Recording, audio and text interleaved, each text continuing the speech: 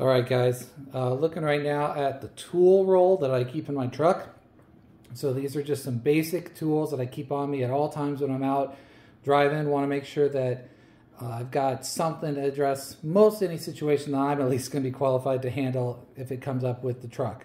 One thing that is not pictured here is I do have a roll of duct tape at all times with me. It's right next to the tool roll in the truck. So make sure that you guys have duct tape in your vehicle at all times. As far as what's in the roll, so first of all, this is just a Carhartt roll. I like this roll. It's heavy duty. You know, when I was putting all this together and kind of looking to see what other guys do, some guys keep tool boxes.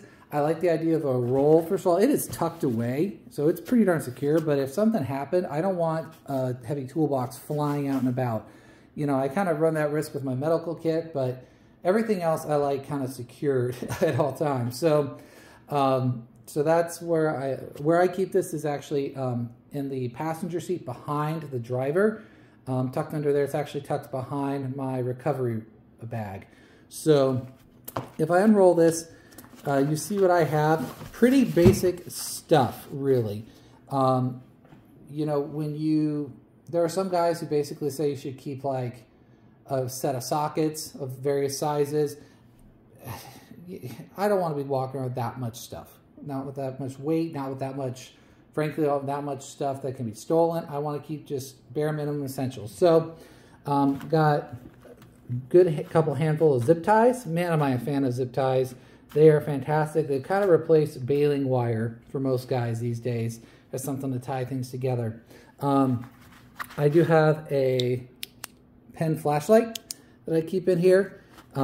I do have a headlamp that always lives in the glove box. I highly recommend you get a headlamp in your glove box, but just in case I'm out, I do have a flashlight if I need that option. So I have a multi-tool here. So this is the Milwaukee. This is a great tool. It's got a handful of different heads on it, various sizes. It is a ratchet. So I don't know if I can do this one-handed, but there we go. So you can hear it. So it is a ratchet tool. It is absolutely fantastic. I do have a couple of number 2s, just a flathead and a Phillips with me. Multi-tool, super fantastic, super awesome to always have one of those with you.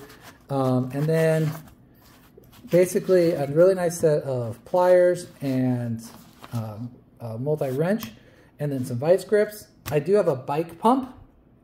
Obviously I keep my electric pump with me at all times, but worst comes to, like, think of the worst case scenario where you need air and you have absolutely no power. It'll take you, you know, a couple hours, but you can pump something up with this bike pump if you need to. And then lastly, in these pockets here, right now I've just got some spare batteries. I might add some more things down the road, but one of these waterproof compartments has AA's, one has AAA's. So I'll always have some batteries with me in case I need them. But yeah, pretty basic tool roll. Again, I'm not a super mechanic. Most of what I do, YouTube is teaching me how to do, but I want to make sure I'm never caught without some tools.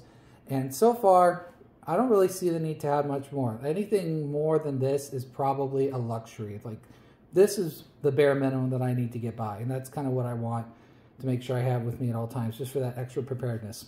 So that is my tool roll. Everything you see here plus the duct tape. Don't forget about that. And appreciate you guys watching. Hopefully this is helpful for you, and I'll talk to you next time.